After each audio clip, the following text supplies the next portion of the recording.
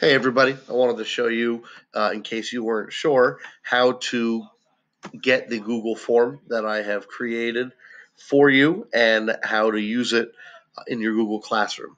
So let's follow the steps that I have provided here. Number one is click on this link. So we'll do that. And step two says click on make a copy. All right, so this page will come up. You're going to click on make a copy.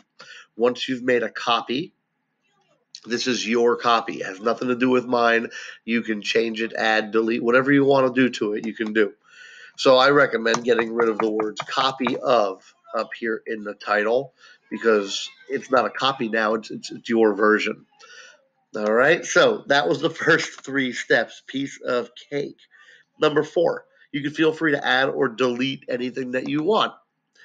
If you'd like to add something, maybe you want to get a contact phone number, if you just go to a question and click on it, you can click duplicate and it'll make another question. Ooh, my bad. It'll make another question for you and you can just change it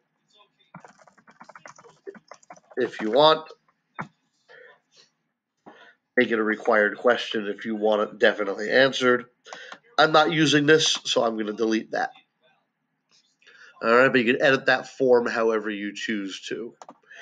Now, step 5. You're going to click the eyeball icon at the top right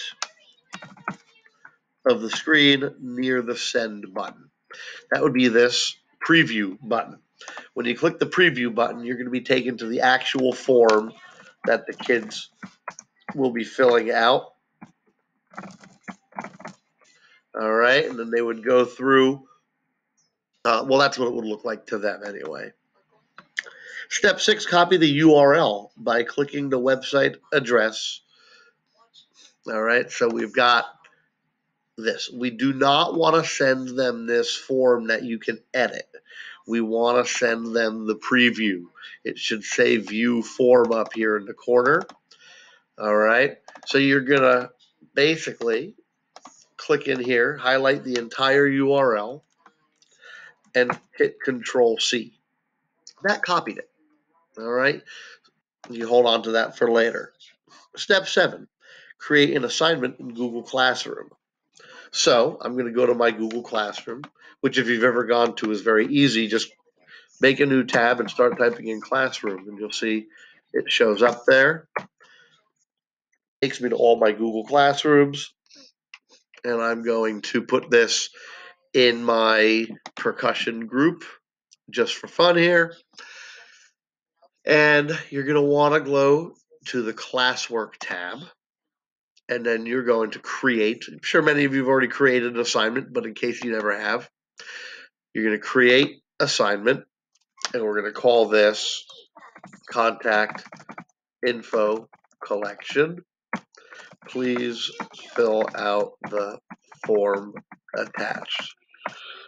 It is important that all of the information is 100% correct, so please double check before submitting. That's something you can put. You don't have to.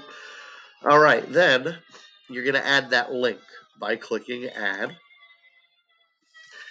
and you're going to select link. Now you still have that link copied, so now Control V will paste it, and you click add link, and there it is. If you want to double check that you pasted the correct thing, you can click on it and see that it takes you there. I'll get rid of that for now. And then you can select which classes you're assigning it to. You can assign it to all your classes in one shot. You don't have to make 5 different assignments. You could just do it one time for all of your classes. How many points you want it worth, you can make it ungraded, or you can set it to however much you want. Make sure you set your due date for 11:59 p.m., the day that you assign it, and select your topic. At that point, you will assign it, and it'll all go into a spreadsheet for you, all the info.